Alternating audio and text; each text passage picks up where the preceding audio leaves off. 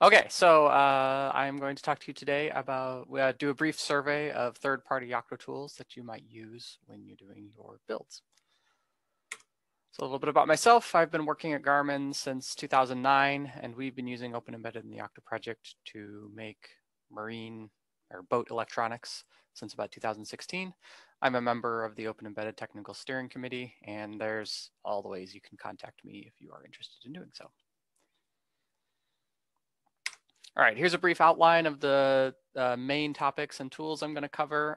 If the tool you're particularly interested in doesn't show up here, it's not because I excluded it, it's just because I probably didn't know about it. As someone in IRC just pointed out, there's actually a tool in here that I should have included that I didn't.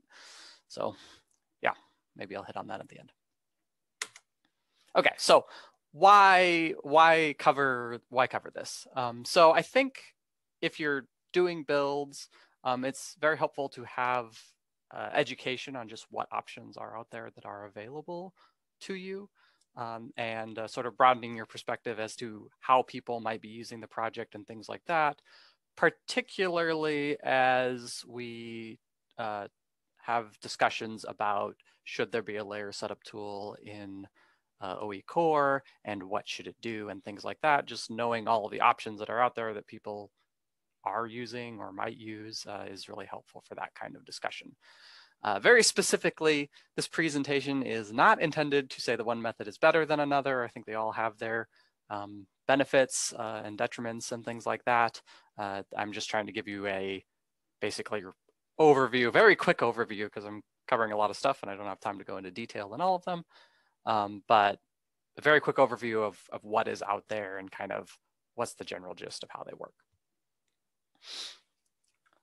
That being said, I do have some bias. I will try to be unbiased, but I will have a little bit because I did write pyrex and whisk, which are two of the tools that are being discussed here, and I use get submodules. So I am familiar with all the tools in this topic, but I am very familiar with these because I wrote them and I use them every day. So that's just so that you know. All right, so the first thing we're going to talk about is layer source code management. So when we're talking about layer source code management, you know, when you start doing a build, you need OE core and bitbake, or you can use Pokey2 or whatever, and you need to pull in other layers, right? And so in order to basically make your thing do some of the things it needs, you generally need more than just OE core. And so how do we pull those layers in? Specifically, we generally prefer to pull in the actual Git repositories that constitute those layers because that's just a lot easier to deal with. And then when we pull in those layers, how easy is it for us to pull in new versions of those layers so that we can try out the new changes and basically pull in the changes from upstream so we're always up to date. And then also, how easy is it to push changes back upstream? Because, you know, we should be upstreaming changes that we make to layers. And so we need to be able to easily upstream our changes back to the layers that we pulled into our project. All right, so the first tool I'm going to talk about is combo layer. So most people, I think, probably probably haven't heard of this, but this is actually a tool that is in OE core. It's quite old. It's been there for quite a while. It is a script, a Python script that lives in OE core, and it basically pulls a whole bunch of layers together into a new single Git repository. And it kind of does this by sort of cherry picking all the changes into a new Git repo is kind of the way I like to think about it. It basically just copies the change from the source repository as a new change in the destination repository. And it can do things like putting things in specific subdirectories and doing some other manipulations of the sources. So if you kind of want to view this graphically, this green repository here in the middle is the repository that we're creating from the blue and the orange ones on the outside. And importantly, the thing that combo layer will do is, because it's making a new Git repository from kind of just the contextual changes of the other repositories, it's making brand new SHA-1s. So the SHA-1s that are in the new repository don't they correspond to a change in the other repository, but it's not the same SHA-1. So when you use combo layer, you'll see links. You'll see in the commit message, it'll put a little message in that said this came from this SHA-1 of this other repository, which is kind of where you see the yellow arrows is kind of designed to represent that. So if you've ever checked out Pokey and seen those in the commit messages, that's what they're saying is this was made with combo layer and it's referencing this other SHA-1. All right, so talk about Git submodules. So Git submodules is a tool that is basically integrated into Git. So it's just part of the Git suite. And it basically pulls in sub-repositories into a parent repository as just another Git repository. So you have like your child repository is in a subdirectory and it's just a whole another Git repository. It acts just like any other Git repository. You can pull and push and clone and all sorts of other, pull and push and all sorts of other things. Basically the parent repository just, in a commit in the parent repository, you can say, I need this SHA-1 from the child repository. So you can kind of see that graphically here. We've got the parent repository in blue on the left here, and it has like this commit E down here at the bottom says it needs commit A from that child repository. And then later on that commit H needs commit B from the repository. And you can do all sorts of crazy stuff with submodules like recursion, which gets pretty ridiculous pretty quickly, but you can do it. It is built into Git, but it does require extra commands to use it. So, you know, you got to do Git submodule. You got to remember to do Git submodule update to get your module changes. And, you know, there's a few things like that that you need to do in order to use it. All right, another tool we're going to talk about is Git subtrees. This is a really interesting tool that I think probably not a lot of people have heard of, but it's basically this external tool. And unfortunately, this is the best documentation link I could find, but I feel like there should be a better one somewhere, but I just couldn't find it. But it basically pulls in repositories into a single Git repo, kind of in the same vein as combo layer, but it goes about it in a completely different manner, which is that you actually pull in the additional like child repositories that you want as additional remotes into the repository that you're creating. And then you use Git subtrees to make a very strange commit that is a merge that merges the two remotes together and additionally does a rename of the repository to a subdirectory. That might say, if you aren't familiar with the Git model, the way that Git models things, it sounds like I don't know how that's even possible, but Git lets you do this kind of thing because it's Git. And so the advantage of this here is that you actually get the entire history of the repositories that you're pulling in because, you know, it's just doing this merge of their actual history into your parent repository. And there's also only one Git repo that you have to clone down. So users of your repository just need to clone down the one repo and they automatically have everything and all the history of everything. But you do need to use the submodule tool to merge in new changes if your upstreams change or things like that. It also has tools to push things back upstream so it can split apart changes that you've made on your mainline branch so that you can to make commits that will go into the remotes. So if that sounds interesting or weird and you want to check it out, I recommend it. I've used it for a couple of things non-Yocto related at work, and it definitely solves the problem that it solves an interesting problem. All right, and the last tool is repo. So this one is maintained by Google, I think, pretty much, and it's used very heavily in Android. And it's basically you write a very explicit manifest file that usually lives in a separate Git repository, and then you tell repo where that is, and it goes and pulls that down, and then pulls in all the Git repositories that you need into your working directory or whatever. I think it definitely has some code review integrations that are designed for Git, and I think it has some other features that I'm not terribly familiar with, but I know the Android people really like this or use it a lot, so I'm assuming it is quite capable. And it can track branch heads, which some people like the floating branch head, but it can also track specific SHA-1s of your child repositories, if that's what you want to do. Okay, so the next topic we're going to cover is build environment.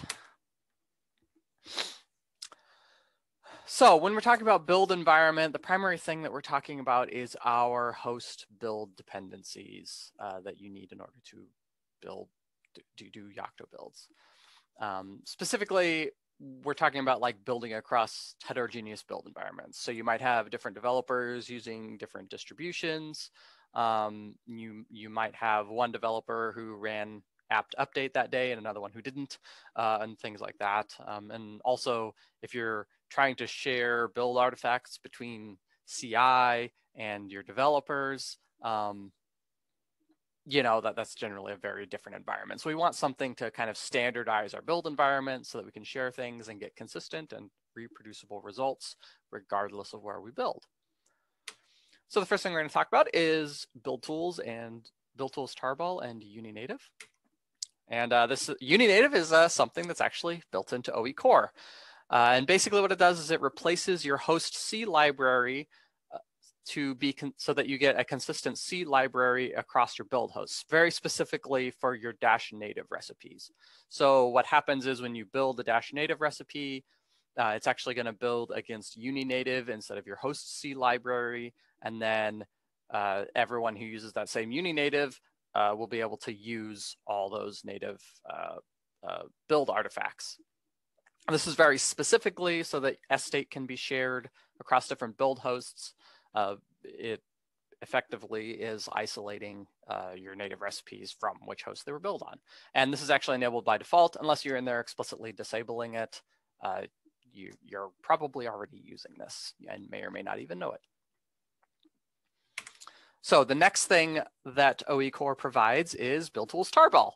And this is a tarball that basically has all of the host tools required to build. So it's got GCC and bin utils and all sorts of other stuff. And this is actually built as an SDK out of OE core and published, I believe, on the Yocto project website. And it's very simple to use. If you look at the rather long URL up there, it will give you all the directions. And you can actually even build your own build tools tarball with your own custom tools if that's what you need in order to do your builds. So between build tools tarball and Uninative, there's actually quite a bit of host isolation that you can get just with OE core itself without having to look further afield if that's what you're interested in. Yeah, so you can check out those if you're interested in that. Beyond that, usually people start talking about container technologies. So the first one we're going to talk about is crops. So crops is hosted on GitHub there. And it's basically a whole bunch of Docker containers designed to build Yocto projects. And I'm not specifically sure if crops is an official part of officially maintained by the Yocto project or not, but basically Tim Orling maintains it right now. And I think a few other people. I don't remember who else. I'm sorry if you're one of the maintainers and I didn't mention you.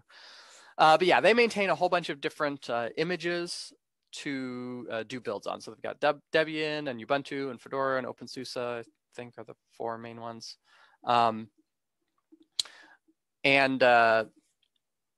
Yeah, so they do publish a whole bunch of different container images, and if you're just in there poking around, it might be a little confusing as to which one you want to use. You probably want to use the Pokey container image as it has support for creating a user in the container that matches your user, which is important if you want to share stuff between the container and outside the container.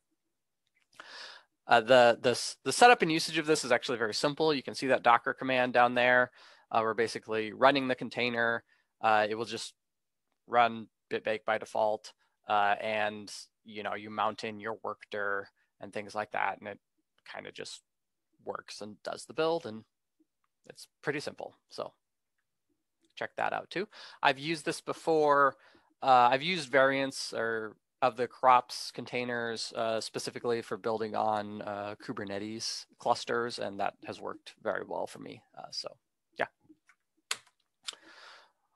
The next container technology I'm going to talk about is pyrex. So this is maintained by me.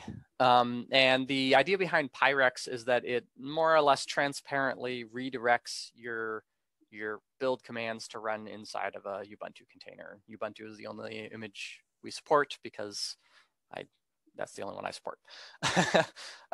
So for example, you still invoke bitbake, whatever it is you want to build, and then pyrex will, behind the scenes, intercept that you've run that command and then forward it to run inside the container with all of the appropriate environment set up and things mapped and stuff like that. And it just kind of works inside the container instead of running outside the container.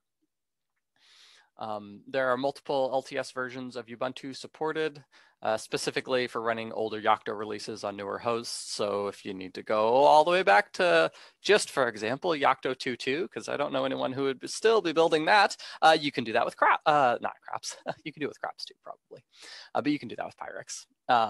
And so, yeah, we support all the way back to Ubuntu 14.04. It has very comprehensive configuration options, which you can interpret as complex configuration options. So I highly recommend reading the README because, yeah, there's a lot of things to configure in order to get it to work just the way that it needs to work. All right, so the last topic that we have is configuration management. So the idea behind configuration management is that we need to build n different configurations, for example, different products out of the same code base. So just as an example, from my day job, we have 30 or 40, I don't remember what the count's up to now, different Linux products that we're building, and out of the same sandbox, or same Git repository. And we need our users to be able to select which one that we are going to build, or that they want to build. And hopefully they will get the same configuration as the person down the hall who selects that thing to be built, right? So we want that consistent configuration regardless of what you choose to build. Preferably that configuration lives with the code because that's just a lot easier to manage. And one of the things to keep in mind when you're talking about configuration systems is how easy is it to change your local configuration for experimentation. Because not only do we want people to be able to say, I want to build this thing, but then if they want to change something, like how easy is it for them to do that for like a local build. So the first tools that we're going to talk about, surprise, surprise, is something supported by OE core itself, which is a thing called template conf. And this is actually built into the OE init build env script that comes in OE core. Basically, if you set the environment variable template conf to a directory, it will cause OE core to populate your bblayers.conf and your local.conf files from templates in that directory. Importantly, it will only write those files out if they don't already exist. So you have to keep that in mind. I pointed template conf at a directory and it didn't pull in the local.conf there. That's probably because you already had a local conf. So you can kind of see an example of this here. So down here at the bottom, so I list the files that are in that templates directory, and you can see bblayers.conf.sample and local.conf.sample. I set this template conf environment variable, and then init the OE init build script. It's going to copy those .sample files to localconf or bblayers.conf in my build directory. Commonly, what I've seen people do, if you want to go down this route, is the sample files are basically just like 1 or 2 lines that require another file that is source controlled, just to make it a little easier. Doing it that way helps alleviate some of the won't overwrite files if they already exist, because you can make it so when you pull up in the repository to a newer revision, the files that are in the require can change, but localconf itself doesn't have to change since it won't get initialized automatically unless the user deletes their localconf. So you can check that out if you need to do setup like that. All right, the next one I'm going to talk about is Whisk. This, again, is maintained by me. And it basically provides the ability to define setup and configuration with YAML. It integrates with pyrex if you want to. And it basically provides 3 axes of configuration. So there's the product, the mode, and the site. So the product is the thing you want to build. The mode is how you want to build it. So for example, we have builds that are for public release, and we have builds that are for internal development, and they have some configuration options that are different between the 2 of them. And then the last axis is the site, and that's where you're building from. So if you want to have different caching configurations or different mirror configurations for, building on your CI cluster, or, building in the office. We also have a configuration that's just called roaming that basically turns off all of the, estate mirrors and all that, because if you're, out and about, that's probably not going to work very well. Whisk makes heavy use of multi-config. So basically everything, all the products it defines are their own separate multi-config, which lets you do all sorts of interesting building multiple things at once and sharing things between different builds and stuff like that, which is pretty cool. And it also supports per product BB layers by using BB mask to mask out layers you don't want if you've configured multiple products with multiple layer combinations that may or may not be incompatible, which helps a lot with some BSPs that aren't behaved very well. And it has some limited layer customization support, ability to apply patches to layers. I think I added that, I don't remember.